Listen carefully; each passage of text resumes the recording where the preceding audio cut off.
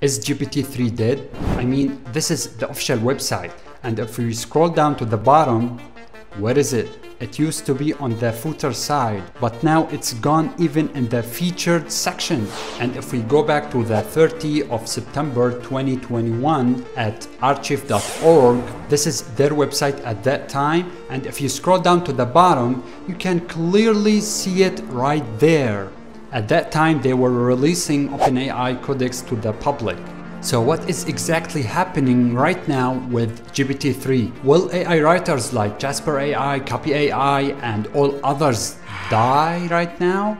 To understand the full story, we need to go back to as far as May 2020.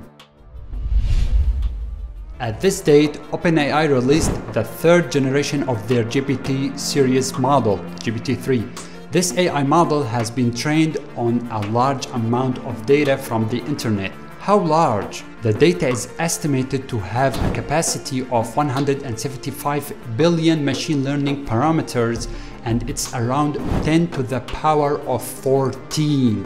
40 times more than GPT-2. Impressive. Also, GPT-3 is said to be able to generate human-like text and perform complex tasks such as question answering and machine translation. Moving to the next date. This is the date a lot of people were waiting for devastatingly. Finally, OpenAI released the public API for GPT-3 at that date, making it available for everyone to use. At that time, over 500 companies were using the AI giant GPT-3. Let's face it, GPT-3 has a big problem with factual accuracy. This is because it writes what is most likely to be true based on the data it has seen. So if the data is biased, then so is GPT-3. To combat this, OpenAI announced WebGPT, a new fine-tuned version of GPT-3 that uses a different training method. This is how OpenAI described it. We have fine-tuned GPT-3 to more accurately answer open-ended questions using a text-based web browser. Our prototype copies how humans research answers to questions online.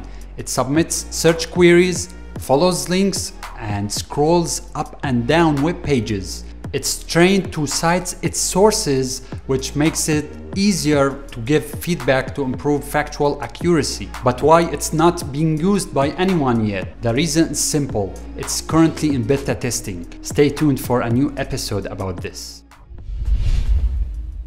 Because GPT-3 is so good at generating human-like text, bad text is also included. This includes untruthful, toxic, or reflect harmful sentiments. This is in part because GPT-3 is trained to predict the next word on a large dataset of the internet text, rather than to safely perform the language task that the user wants. In other words, these models aren't aligned with their users. So OpenAI researchers wanted to fix that by creating a new fine-tuned model that can follow instructions, introducing Instruct GPT. According to the official publication, this new model, Instruct GPT, is based on the RLHF method, reinforcement learning from human feedback. The strange thing is that OpenAI labelers prefer outputs from the small 1.3 billion parameters Instruct GPT model over outputs from a big 175 billion parameters GPT-3 model. By the way, labelers are the engineers who are responsible for the human validation of an AI model. Their job is to give feedback based on the outputs they see from the model. Back to our main question, is GPT-3 dead?